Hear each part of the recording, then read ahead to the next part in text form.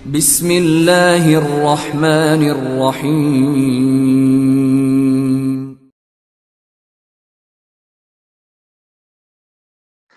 السلام عليكم ورحمة الله وبركاته.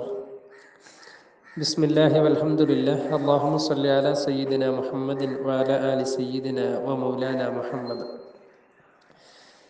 സ്നേഹബഹുമാനങ്ങൾ നിറഞ്ഞ സത്യവിശ്വാസികളെ, അല്ലാഹു സുബ്ഹാനഹു വ തആല ഈ പരിശുദ്ധ റമദാനും വിശുദ്ധ ഖുർആനും ഗുണമായി സാക്ഷി നിൽക്കുന്ന സത്യവിശ്വാസികളിൽ നമ്മെയും നമ്മുടെ മാതാപിതാക്കൾ, ബന്ധുമിത്രാദികൾ, പ്രാർത്ഥന കൊണ്ട് വസിയ്യത്ത് ചെയ്തവർ ഏവരെയും ഉൾപ്പെടുത്തി അനുഗ്രഹിക്കട്ടെ. പാപമോചനത്തിൻ്റെ ഈ ദിനരാത്രങ്ങളിൽ തൻ്റെ അടിമകളിൽ പാപമുക്തരായി അനുഗ്രഹിക്കുന്ന കൂട്ടത്തിൽ നാം ഏവരെയും അല്ലാഹു തആല ഉൾപ്പെടുത്തി തരട്ടെ. മഹാന്മാരായ ബദരീങ്ങളുടെ ഹക്ക് ജാഹ് ബർക്കത്ത് കൊണ്ട് അല്ലാഹു തആല നമ്മുടെ ജീവിതത്തിൽ എല്ലാ പ്രതിസന്ധികളും നീക്കി തരട്ടെ. അൽഹംദുലില്ലാഹ്, SKSSF മേൽക്കുളങ്ങര യൂണിറ്റിന് കീഴിൽ പ്രവർത്തിച്ചു കൊണ്ടിരിക്കുന്ന ഇബാദ് തസ്കിയ 2020 ക്യാമ്പിലാണ് നമുക്ക് സംഗമിക്കാൻ സാധിച്ചിട്ടുള്ളത്. പരിശുദ്ധ റമദാനിൻ്റെ ഭാഗമായി ഓരോ ദിവസവും വ്യത്യസ്തരായ പണ്ഡിതന്മാരുടെ നസീഹത്തുകളാണ് ഈ ഒരു സംരംഭത്തിലൂടെ നമുക്ക് കേൾക്കാൻ കഴിഞ്ഞുകൊണ്ടിരിക്കുന്നത്. അൽഹംദുലില്ലാഹ്, പരിശുദ്ധ റമദാനിൽ ബദർ ദിനത്തിൽ മഹാന്മാരായ ബദരീങ്ങളുടെ മഹത്വങ്ങൾ പറയുവാനും അവരുടെ പ്രത്യേകതകൾ അനുസ്മരിക്കുവാനും നമുക്കിന്ന് സാധ്യമായിരിക്കുകയാണ്. അല്ലാഹു തആല സ്വീകരിക്കട്ടെ. ബദരീങ്ങളുടെ കാവൽ ലഭിക്കുന്ന സത്യവിശ്വാസികളിൽ നാം ഏവരെയും അല്ലാഹു തആല ഉൾപ്പെടുത്തി തരട്ടെ. ആമീൻ യാ റബ്ബൽ ആലമീൻ. പ്രിയമുള്ള സത്യവിശ്വാസികളെ, ഒരു വിശ്വാസിയെ സംബന്ധിച്ചിടത്തോളം നിത്യജീവിതത്തിൽ അനുസ്മരിക്കുകയും പ്രത്യേകമായി നേർച്ചകൾ നേരുകയും ആപൽഘട്ടങ്ങളിൽ അവരെ വിളിച്ച് അള്ളാഹുവിനോട് പ്രത്യേകമായി പ്രാർത്ഥന നിർവഹിക്കുകയും ചെയ്യുന്നവരാണ് ബദർ ശുഹദാക്കൾ. ഇസ്ലാമിൽ നിരവധി യുദ്ധങ്ങൾ സംഭവിക്കുകയും ആ യുദ്ധങ്ങളിലെല്ലാം ഒരുപാട് മഹാന്മാർ, സ്വഹാബികളടക്കം ഷഹീദാവുകയും ചെയ്തിട്ടുണ്ട്.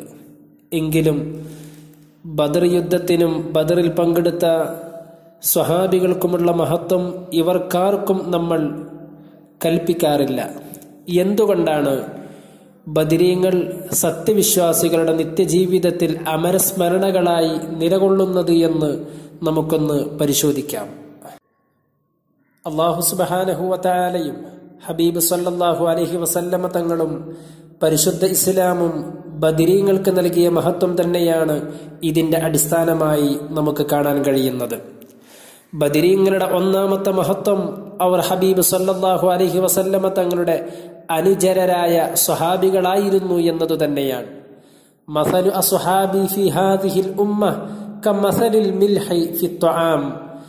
ഈ സമുദായത്തിൽ എന്റെ അനുയായികളുടെ ഉപമ ഭക്ഷണത്തിലെ ഉപ്പ് പോലെയാണ്.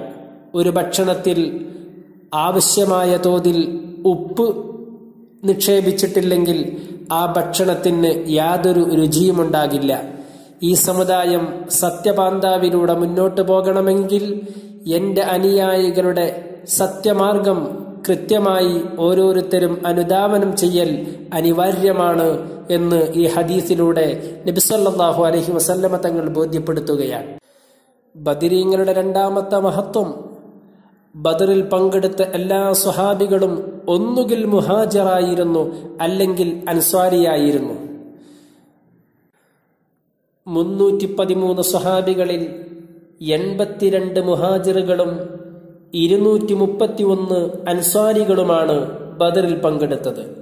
അൻസ്വാരികളിൽ നിന്ന് തന്നെ ഔസ് ഗോത്രത്തിൽപ്പെട്ട 61 പേരും ഖസ്റജ് ഗോത്രത്തിൽ നിന്ന് 170 പേരുമാണ് ഉണ്ടായിരുന്നത്. ഈ വിഭാഗങ്ങളെക്കുറിച്ച്, മുഹാജിറുകളെക്കുറിച്ച്, അൻസ്വാറുകളെക്കുറിച്ച് പരിശുദ്ധമായ ഖുർആൻ വളരെ കൃത്യമായി നമ്മോട് ബോധ്യപ്പെടുത്തിയിട്ടുണ്ട്. വസ്സാബിഖൂനൽ അവ്വലൂന മിനൽ മുഹാജിരീന വൽ അൻസ്വാർ എന്ന സൂക്തത്തിന്റെ അവസാന ഭാഗത്ത് റളിയല്ലാഹു അൻഹും വറളു അൻഹു, അല്ലാഹു അവരെ തൃപ്തിപ്പെടുകയും അവർ അല്ലാഹുവിനെ തൃപ്തിപ്പെട്ടവരുമാണ്. മാത്രമല്ല വഅഅദ്ദ ലഹും ജന്നാത്തിൻ തജ്രി തഹ്തഹൽ അൻഹാർ ഖാലിദീന ഫീഹാ ദാലികൽ ഫൗസുൽ അദീം. സുന്ദരമായ നദികൾ ഒഴുകുന്ന പറുദീസ, സ്വർഗലോകം അവർക്ക് അല്ലാഹു തയ്യാർ ചെയ്തു കൊടുത്തിട്ടുണ്ട്. അവരതിൽ ശാശ്വതരായി നിലകൊള്ളുന്നവരാണ്. അതാണ് ഉത്തമ വിജയമെന്ന് സൂറത്ത് തൗബയിലെ 100-ാമത്തെ സൂക്തത്തിൽ അല്ലാഹു തആല മഹോന്നതരായി വിശേഷിപ്പിച്ചത് മുഹാജിറുകളെയും അൻസാറുകളെയുമാണ്. ആ മുഹാജിറുകളിൽ നിന്നും അൻസാറുകളിൽ നിന്നുമുള്ള സ്വഹാബികൾ മാത്രമാണ് ബദറിൽ പങ്കെടുത്തത്. മുഹാജിറുകളുടെയും അൻസാറുകളുടെയും 6 വീതം നന്മകൾ, ഗുണവിശേഷണങ്ങൾ പരിശുദ്ധ ഖുർആനിലെ സൂറത്തുൽ ഹശ്റിലെ 8-9 സൂക്തങ്ങളിലൂടെ അല്ലാഹു സുബ്ഹാനഹു വ തആല ഉമ്മത്തിനെ തെര്യപ്പെടുത്തിയിട്ടുണ്ട്. ഫൈഉ മുതൽ ഓഹരി ചെയ്യപ്പെടേണ്ടത് ആർക്കൊക്കെയാണ് എന്ന് വിശദീകരിക്കുന്ന കൂട്ടത്തിലാണ് സൂറത്തുൽ ഹശ്റിലെ 8-ാമത്തെ സൂക്തം അല്ലാഹു തആല പറയുന്നത്. ലിൽ ഫുഖറാഇൽ മുഹാജിരീന അല്ലദീന ഉഖ്രിജൂ മിൻ ദിയാരിഹിം വ അംവാലിഹിം എന്ന് തുടങ്ങുന്ന 8-ാമത്തെ ആയത്തിൽ അല്ലാഹു തആല മുഹാജിറുകളുടെ 6 നന്മകൾ സൂചിപ്പിക്കുന്നുണ്ട്. അവർ ദരിദ്രരായിരുന്നു, സ്വന്തം വീട്ടിൽ നിന്നും സമ്പത്തിൽ നിന്നും ആട്ടിയോടിക്കപ്പെട്ടവരായിരുന്നു. മാത്രമല്ല അള്ളാഹുവിന്റെ ദീനിന്റെ മാർഗത്തിൽ ഹിജറ പോയവരായിരുന്നു. അള്ളാഹുവിന്റെ ഔദാര്യവും തൃപ്തിയും മാത്രം കാക്ഷിക്കുന്നവരാണവർ. സ്വശരീരം കൊണ്ടും സമ്പത്തുകൊണ്ടും അള്ളാഹുവിനെയും അവന്റെ ഹബീബിനെയും സഹായിക്കുന്നവരാണ്. അവർ സത്യസന്ധരാണ് തുടങ്ങിയുള്ള 6 ഗുണങ്ങൾ മുഹാജിറുകളെ കുറിച്ച് അല്ലാഹു തആല പറയുന്നുണ്ട്. തൊട്ടടുത്ത സൂക്തത്തിൽ അൻസാറുകളുടെ 6 ഗുണങ്ങളാണ് അല്ലാഹു തആല രേഖപ്പെടുത്തിയിട്ടുള്ളത്. വല്ലദീന തബവ്വഉദ്ദാറ വൽ ഈമാന മിൻ ഖബ്ലിഹിം യുഹിബ്ബൂന മൻ ഹാജറ ഇലൈഹിം വലാ യജിദൂന ഫീ സുദൂരിഹിം ഹാജതൻ മിമ്മാ ഊതു വയുസിറൂന അലാ അൻഫുസിഹിം വലൗ കാന ബിഹിം ഖസാസ. വിശ്വാസവും വീടും ആദ്യമേ ഒരുക്കി വെച്ചവരാണ് അൻസാറുകൾ. ഹബീബായ സല്ലല്ലാഹു അലൈഹി വസല്ലമ തങ്ങളെയും മക്കയിൽ നിന്ന് ഹിജറ വരുന്ന സ്വഹാബികളെയും സ്വീകരിക്കാൻ വേണ്ടി വളരെ കാലങ്ങൾക്ക് മുമ്പേ അൻസാറുകളുടെ പ്രപിതാക്കൾ മദീന സജ്ജമാക്കി വെച്ചിരുന്നു എന്നതിലേക്കുള്ള സൂചകമാണ് ആയത്തിന്റെ തുടക്കത്തിൽ പറയുന്നത്. തങ്ങളിലേക്ക് ഹിജറ വന്ന ആളുകളെ വളരെ ഹൃദ്യമായി സ്വീകരിക്കുകയും അവർക്ക് വേണ്ട സഹായ ഹസ്തങ്ങൾ നീട്ടിക്കൊടുക്കുകയും ചെയ്തവരാണ് അൻസാറുകൾ. അൻസാറുകളുടെ ചരിത്രം ഇത് നമുക്ക് വളരെ മനോഹരമായി അവതരിപ്പിച്ചു തരുന്നുണ്ട്.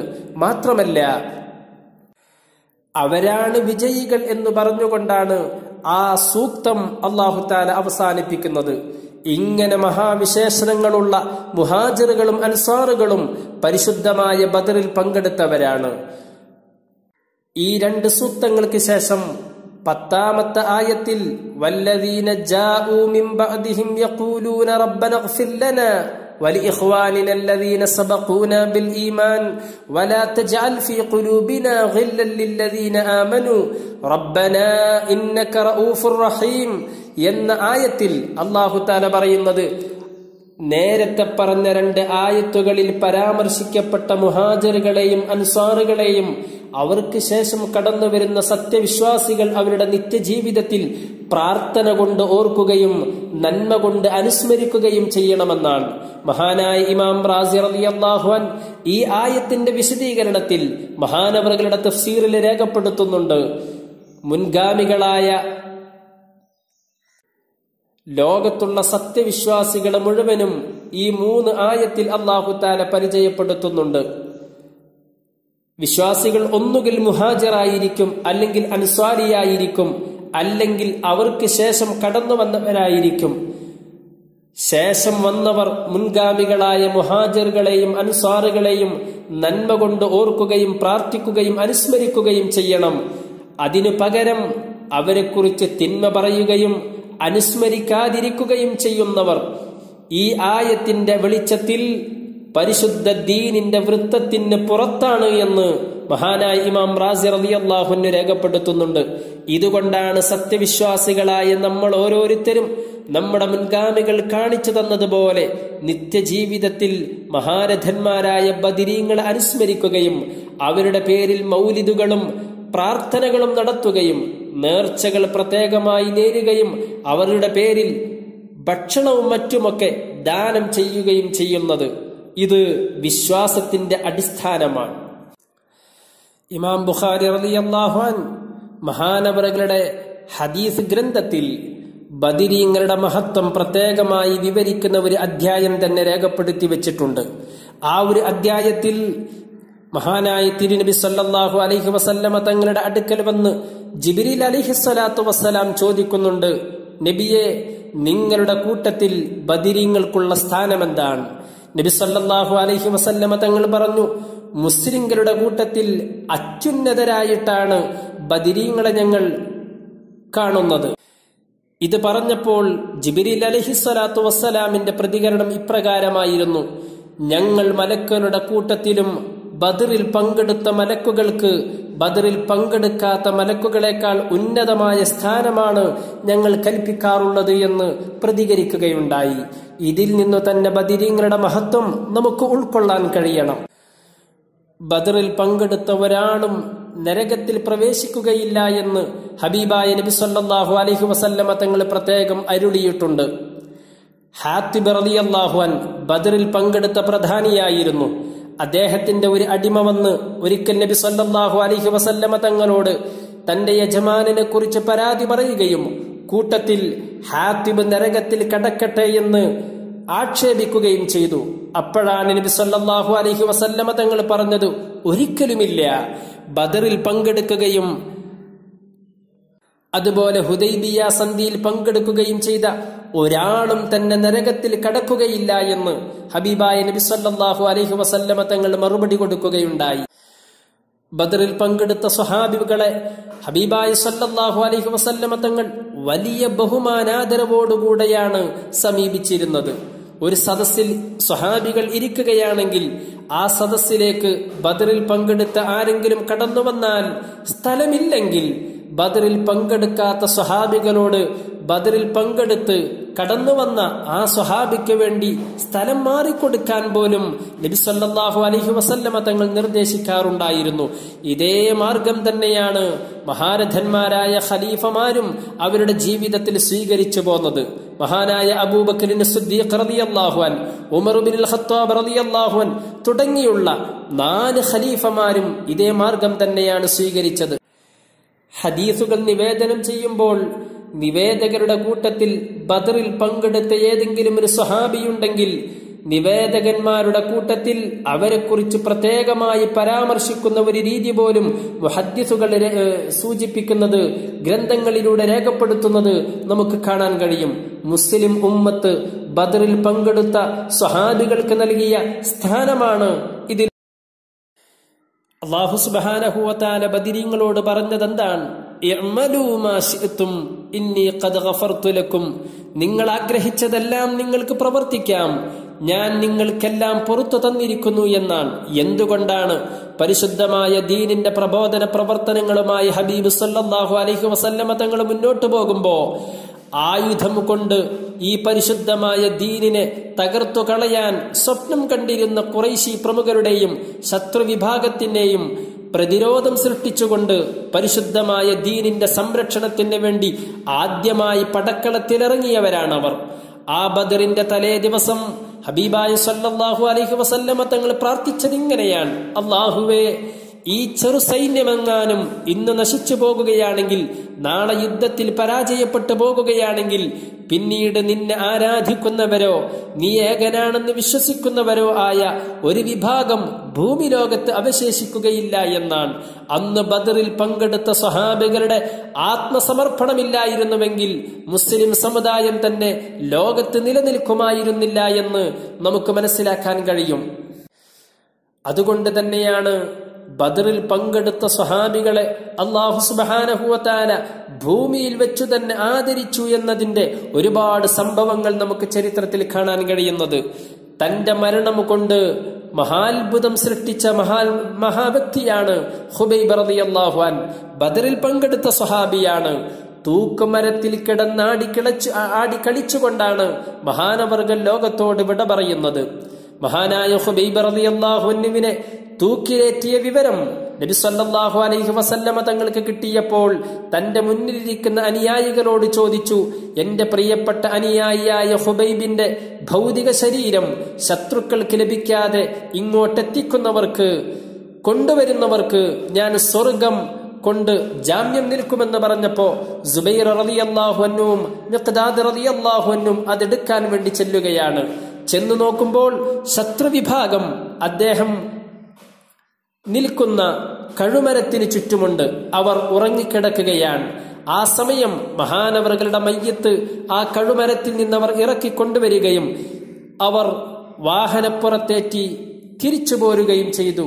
കുറച്ചു കഴിഞ്ഞപ്പോഴാണ് ശത്രുക്കൾ വിവരമറിയുകയും അവർക്ക് പിന്നാലെ ഓടി വരികയും ചെയ്തത്. രക്ഷപ്പെടാൻ കഴിയില്ല എന്ന് മനസ്സിലാക്കിയപ്പോൾ മഹാനായ ഹുബൈബ് റളിയല്ലാഹു അൻഹുവിന്റെ ഭൗതിക ശരീരം ഭൂമിയിൽ വെക്കുകയും ഉടനെ തന്നെ അള്ളാഹുവിന്റെ കൽപ്പന പ്രകാരം ഭൂമി മഹാനവറുകളുടെ ആ മയ്യത്ത് വിഴുങ്ങുകയും ചെയ്യുകയും ശത്രുക്കൾക്ക് അദ്ദേഹത്തെ ഗളച്ഛേദം നടത്തുവാനോ അംഗവിച്ഛേദം നടത്തുവാനോ സാധ്യമാവാത്ത വിധം അല്ലാഹു തആല മഹാനവറുകളെ സംരക്ഷിക്കുകയും ചെയ്തു എന്ന് നമുക്ക് കാണാൻ കഴിയും. ഇതുപോലെ തന്നെയാണ് മഹാനായ ആസിം ബിൻ സാബിത്ത് റളിയല്ലാഹു അൻഹു. സുലാഫ എന്ന് പറയുന്ന ഒരു പെണ്ണ് മഹാനവറുകളുടെ തലയോടിൽ കള്ളു കുടിക്കാൻ നേർച്ച ചെയ്തിട്ടുണ്ടായിരുന്നു.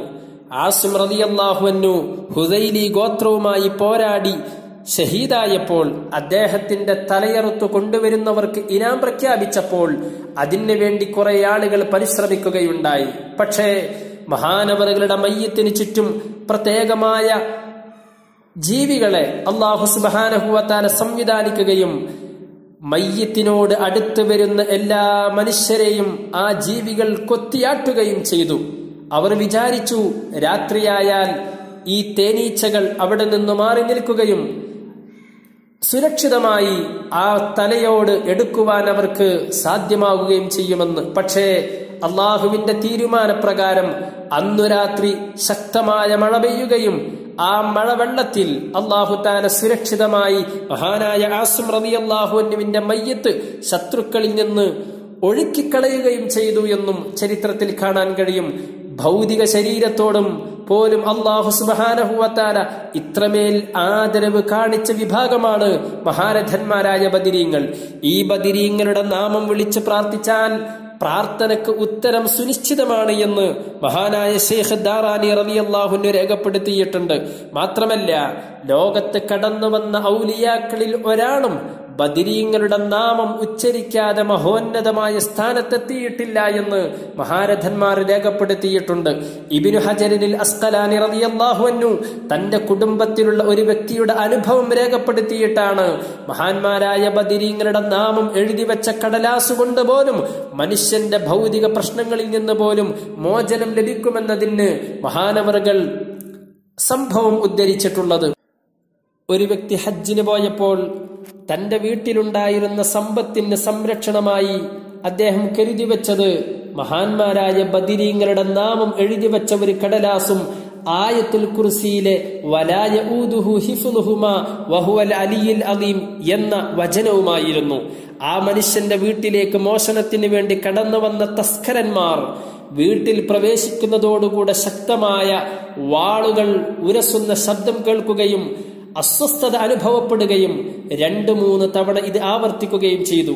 ഹജ്ജ് കഴിഞ്ഞ് തിരിച്ചു വന്നപ്പോൾ വീട്ടുടമസ്ഥനോട് കള്ളന്മാരുടെ നേതാവ് വന്നുകൊണ്ട് എന്ത് സുരക്ഷയാണ് നിങ്ങളുടെ വീട്ടിൽ നിങ്ങൾ സംവിധാനിച്ചിരുന്നത് എന്ന് ചോദിച്ചപ്പോൾ അദ്ദേഹം കാര്യമെല്ലാം തുറന്നു പറയുകയും മഹാരഥന്മാരായ ബദരീങ്ങളുടെ നാമം എഴുതി വച്ചതിന്റെ ബറക്കത്ത് അവർക്ക് ബോധ്യപ്പെടുകയും ചെയ്തു എന്ന് ചരിത്രത്തിൽ കാണാൻ കഴിയും.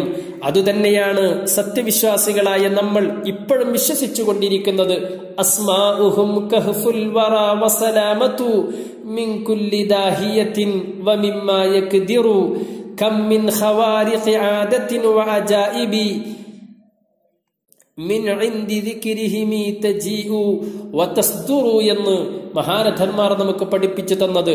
മഹാരഥന്മാരായ ബദരീങ്ങളുടെ നാമം ഉച്ചരിച്ചുകൊണ്ട് പ്രാർത്ഥിച്ചാൽ, അവരുടെ നാമങ്ങൾ നമ്മുടെ നിത്യജീവിതത്തിൽ ഉരുവിട്ടുകൊണ്ടിരുന്നാൽ അതിന്റെ ബറക്കത്ത് നമ്മുടെ നിത്യജീവിതത്തിൽ നമുക്ക് അനുഭവിക്കാൻ കഴിയും.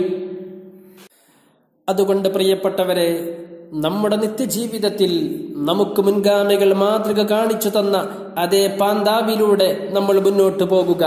മഹാന്മാരായ ബദരീങ്ങളുടെ നാമങ്ങൾ, അവരുടെ മൗലിദുകൾ, അവരുടെ പേരിലുള്ള പ്രത്യേകമായ മദ്ഹുകൾ നമ്മുടെ വീടുകളിൽ നിത്യമായി നമ്മൾ പാരായണം ചെയ്തുകൊണ്ടിരിക്കുക.